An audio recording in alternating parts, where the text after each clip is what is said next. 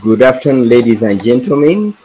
You're welcome to today's webinar on another important subject in our setting.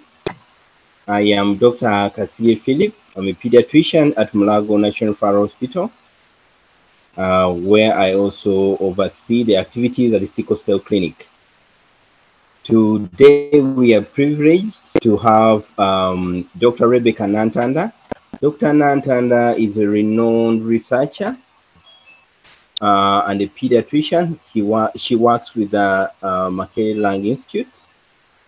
And so she's going to take us through the respiratory complications in sickle cell anemia.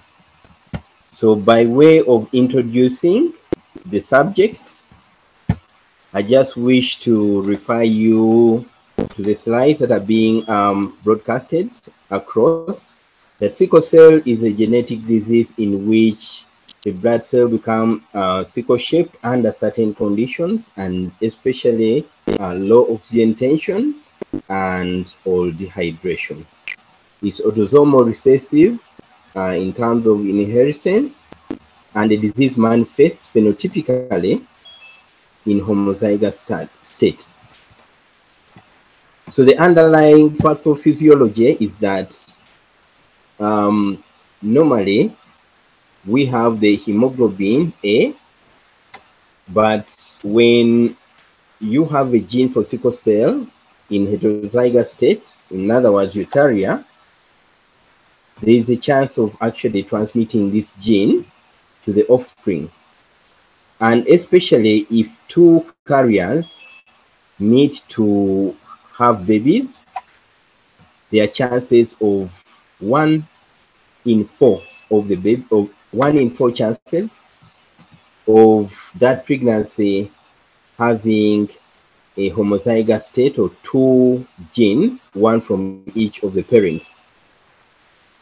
So the abnormal sickle cell, which is called a sickle cell hemoglobin, sickle hemoglobin, results from a single switch mutation with replacement of glutamic acid by valine in position 6 of the beta globin chain, and under conditions mentioned up earlier, that is low oxygen tension and dehydration, amongst others.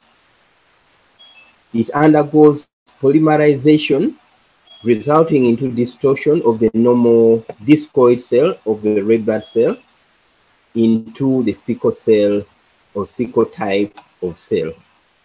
This renders the sickled cells very sticky and rigid, and as they go through the narrow corners of the small vasculature, they actually adhere to the walls, vascular walls, and adhere to each other, and thereby cause blockage in these small vasculatures.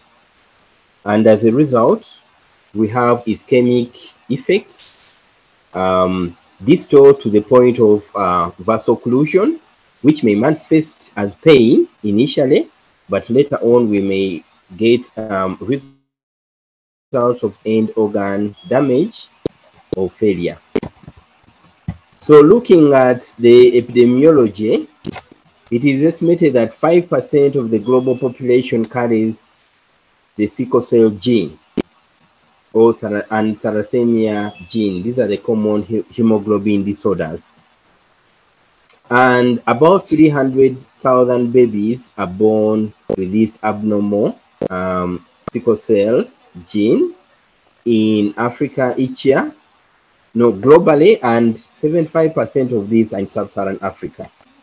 So as far as Uganda is concerned, earlier estimates have put figures around 20 to 25%, 25,000 newborn babies born each year with sickle cell disease, and 50 to 80% of these die before the 5th birthday.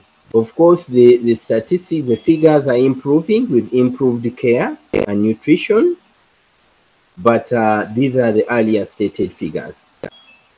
As a result, it has drawn the attention of the Ministry of Health that has actually set up several interventions starting with formation of a sickle cell desk within the non-communicable diseases department.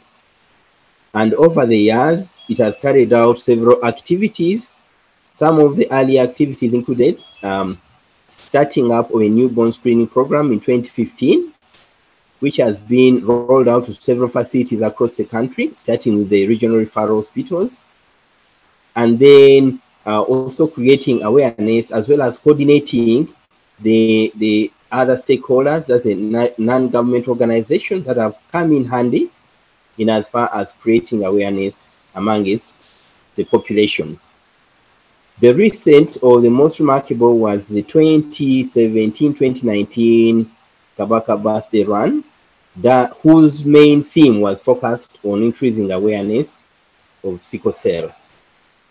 There's still work in progress, and we still have a lot of work to do together.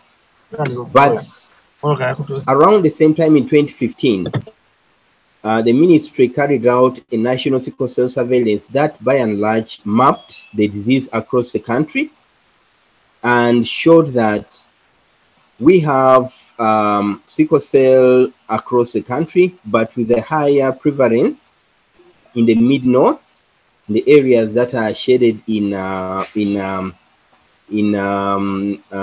magenta shade or purple shade or pink shade, followed by the east and central. We have a mid-north, actually sub-region. We have the east central, stretching from around Jinja to Soroti area. The central, followed closely by the central, and lastly, in western Uganda, where we have the least prevalence. So national prevalence stood at about, of the traits stood at about 13.3%, and that of the disease stood at about 0.7%. Of course, these were based on a HIV screening program, the early infant screening program, but by and large, they gave an indicator of the national distribution of the disease burden. So having said that, and without wasting more time,